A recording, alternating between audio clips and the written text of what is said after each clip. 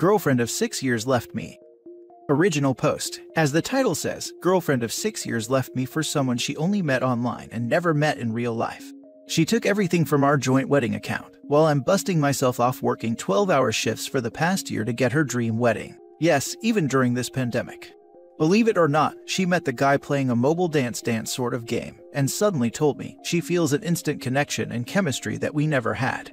Can't do anything about the account as it's a joint account, and both parties can withdraw with no problem. I'm in a city far away from home, working for a job I don't enjoy, for something that's never gonna happen. I'm just lost. I don't even know what to do anymore. Thanks for reading, strangers. Sorry I took your time. Now for the top advice before reading the updates. That's terrible. I'm so sorry. Well, in case she comes running back when it doesn't work out, get her name off the lease, change your bank account or paycheck deposit, and anything else you share. Best of luck. Looks like she saved you the hassle of a divorce attorney. I closed the account. We have not been living together since September 2019 due to me moving for work. Went back monthly just so that she wouldn't feel lonely or anything. Doesn't have the heart to tell my parents about this yet, or even how to start, as they really love my ex and thought we end up together. Not to mention my mom has a heart condition. I'm just staring at the phone, reading messages and deleting photos. That sickening feeling in your heart. You didn't do anything wrong. She flaked out and didn't hold true to the commitment. You should confide in them. You'll feel better. They loved her because you did. They were happy because you were. Don't be embarrassed or ashamed. This is on her, not you. Call her out on her nonsense. You know what hurts? I feel like I lost to someone. Like I'm racking my brains if I'm at fault in a way. I mean, how could one just leave a 6-year relationship for someone they met only in a game, and never in real life? Am I that bad of a boyfriend that another dude with a phone can easily do this? I will tell my parents, it's just I needed time to process this. At the same time, I need to choose my words carefully. They know her parents, so I want it to end here, not wanting it to be blown out of proportion. It would still be hard to explain the money thing, I guess, me being foolish enough to get a joint account. Foolish enough to trust. It's okay, man. As someone said, look on the bright side. Better to know now than after the marriage. Life happens, reinvent yourself and make new friends. Making friends isn't exactly my forte. That is why I turn here for advice. No real-life friends, or at least close ones that I feel safe to share problems with. I am trying to look on the bright side, but it's still cloudy seeing that just happened to me yesterday. Honestly, I think I just need some pep talk from strangers and to know that I'm not at fault. She did say she acted like this because I chose work over her, didn't give her enough attention. But I went to see her every month, text and video calls all the time. I don't even know what to do anymore. It'll start work soon. Let's see if that takes this of my mind. Thank you for the advice. Chose work over her. What is this? A 90s movie starring Tim Allen. She sure as heck didn't care about taking it though, for someone so mad about you earning it. Well, that's not exactly what was said. It's more like I'm willing to move away to a better paying job and leaving her type of thing. I don't know, man, I'm confused. Now for the updates. I informed her father about the situation, and he is not happy to say the least. He asked for my bank statement to work out how much of the money in the joint account that was mine, and he will work out a payment plan. I don't know whether it's from him as he is retired, or from her. My ex is angry, obviously. She is saying I'm immature for involving her parents on our issue when we should just settle it like two adults. Now I'm getting barraged of calls and texts from her and her friends. Didn't bother picking up or reading it. All this while I'm at work. Total headache moment. Second update. Both my parents and her requested a meet tomorrow to discuss things. Except for the payment plan, I don't know what's there to discuss about, to be honest. Leave approved, we'll drive back home tonight. I still love her, but as most of you pointed out, bullet dodged and major red flag. Not gonna lie, still don't know what will happen when I see her tomorrow face to face. Third update. Arrived safely at home. My parents are supportive. They didn't ask me anything, just ate dinner and had small talks. Tried asking for their opinion, but they just told me to get a good night's sleep and not think things tonight. I don't know if I'm capable of not thinking things tonight, especially when I'm drawing a blank on what to say or how to act. It's decided that we will meet them for lunch tomorrow. My parents want me to make my own decision, as they refuse to give opinions so that I won't be influenced by them. They won't even answer when I ask them about the money. My father just said, "It is your money, your joint account." Now for the fourth and full update. Sorry I took my time, still processing what happened to my supposedly carefully laid plan to get married in September this year, lol. The meet could have gone better. My ex went out, probably thinking of skipping it altogether, but her father made her come back home. During the meeting, her mom took her side surprisingly, saying the same things my ex did yesterday. I'm not here, can't blame her for being lonely. I'm just being unreasonable and overly jealous about the whole thing, and so on. Her mom also justified her taking the money by saying, I know it's wrong for her to do so, but under the circumstances, you should understand. She deserves it as her dowry or present, because you wasted her time for 6 years, kept her waiting for nothing. I let her talk, as my father told me prior to the meet, to let whoever who's doing the talking finish and just listen. It might be all the emotion talking without much sense included. After all the yelling, I stated that I'm not here to justify, clarify, or blame anyone or anything. I'm here solely because I want to know the status of the funds. If she is happy with whomever, I can't and won't do anything about it. She interjected and says she is better without me at this point, and I won't survive without her for long, and she goes on and on. I just told her that even if I don't, it is none of her concern anymore. I gave my bank statements to her father, who remained silent during the mom's outburst, verified that from about a total of $6,200, my contribution was $4,800. My ex immediately claimed I edited the figure, while her mom has what appeared to me as a genuine surprised face.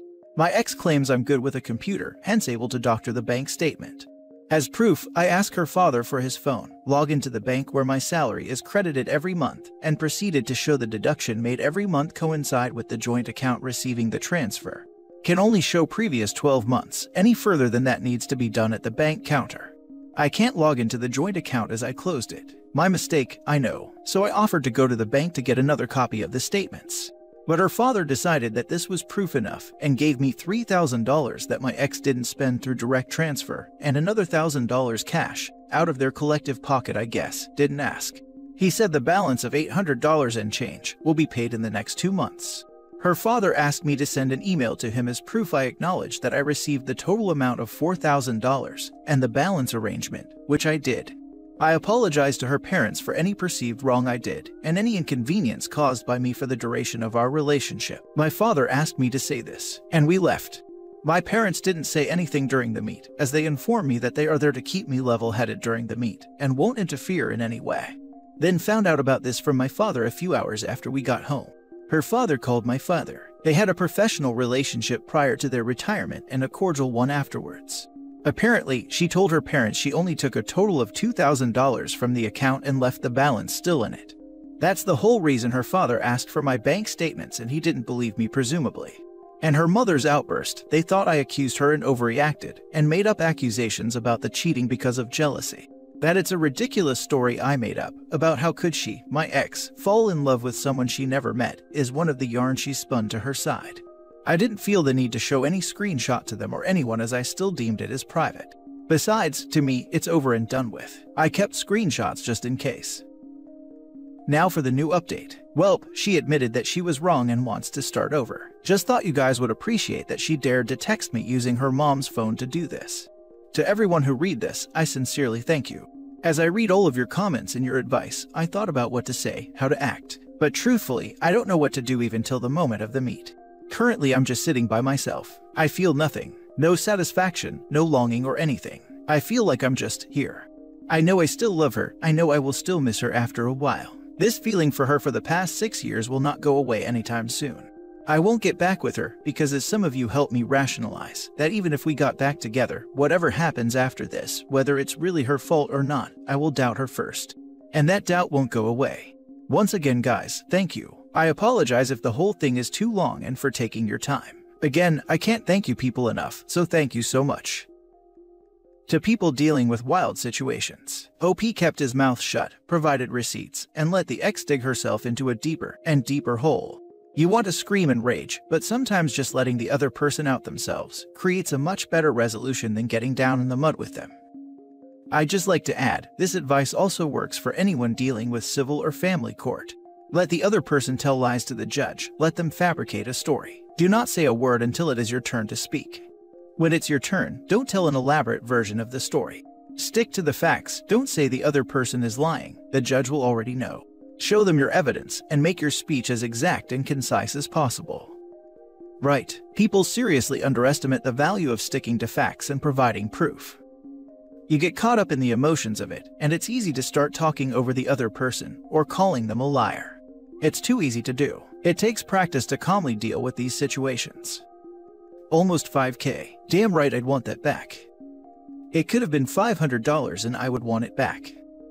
My ex and I dated for 6 years, talked about getting married in the whole 9 yards, went ring shopping at a very nice jewelry shop owned by a family friend of ours, and got a custom-made ring for about $10,000 that was exactly to her specifications. Ring came in about a month later, paid for it and picked it up. Had the whole plan down to propose, with her friends and family close by to celebrate. The day before I'm going to propose, she dumps me out of nowhere. Admittedly, I had a few problems about a year before with not taking care of myself and my diabetes, and when I admitted it to her, we developed a plan together for me to improve. I improved a ton over the following year, but when she broke up with me, she told me she had been kind of planning it since that admission despite my improvements. Had to return the ring and take a $4,000 loss on it since it was custom, and not one of their normal rings. Still pretty bitter about it. Next month I'm in one of my good buddies' weddings who is still friends with her. We all went to high school together and she's going to be there, and I assume with her boyfriend. I had heard through the grapevine that she's dating someone, but don't look at her social media or anything. Gonna be really interesting. OP's parents, especially his father, gave him good advice. It's amazing to see how parents can be supportive and still not try to steer things one way or another. And great for the OP being level-headed through a very tough time. The ex-fiancée let a really good one get away. She'll eventually be sorry. OP has a good head on his shoulders. Agreed on the ex, though how she managed to maintain a relationship with someone whose maturity far surpassed hers is beyond me. She claimed he was being immature, while she suddenly dumped him for someone she barely knew online. Lied about the situation to her parents and friends to make herself look good or justify her stealing money from OP, and used the friends she lied to harass OP after the breakup. Such a great example of maturity she is. Now for the last story. I left my wife because I'm sick of everything needing to match her aesthetic. I know it seems like a dumb thing to end my marriage over, but after dealing with this for so long, I'm finally done. My wife and I are both in our 30s. We have a daughter. My wife has always been pretty into appearances, but it was never that bad. She just wanted things to look nice when people came over. Then she started an Instagram page for moms and got a massive number of followers, about 400,000 since our daughter was born. Ever since then, I feel like I don't live in a house, I live in an Instagram photo shoot. There can't be any proof that we actually live here. My wife stresses so much about things looking good that she doesn't actually enjoy the moment. She started a fight with me right after our daughter took her first steps because I had put my drink down on the table behind her and it's all she could see and how she'd need to edit it out of the video. She called me a selfish prick for putting my drink down on a coffee table to watch my daughter take her first steps. Our daughter's bedroom is just a massive beige and cream. There's barely any toys in it, which was fine while our daughter was small, but now she's getting older. My wife refuses to buy her any toys that don't match her aesthetic.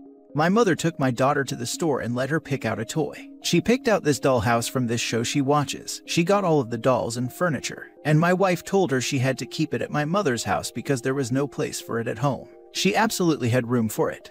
My wife is convinced I'm leaving for another woman, that I'm having an affair, etc. But I'm not. I just can't keep feeling like I live in a museum, where I can't touch or move anything. I can't even build a blanket fort with my kid, without my wife flipping out that they're decorative blankets that she had folded a special way. I'm not going to force my daughter to live in an aesthetic. Editing in, I've tried to encourage her to seek professional help, but she insists this isn't a problem and she doesn't need any therapy. Now for the comments. I would say you are not leaving her because of her addiction to her aesthetic. You are leaving her because she is selfish and obsessed with all that social media nonsense, to that point where she puts that nonsense over her family. Good choice, bro. Any mommy blogger with a massive following is already putting themselves ahead of their family, and especially their kids in my opinion. Those pages are crawling with pedos.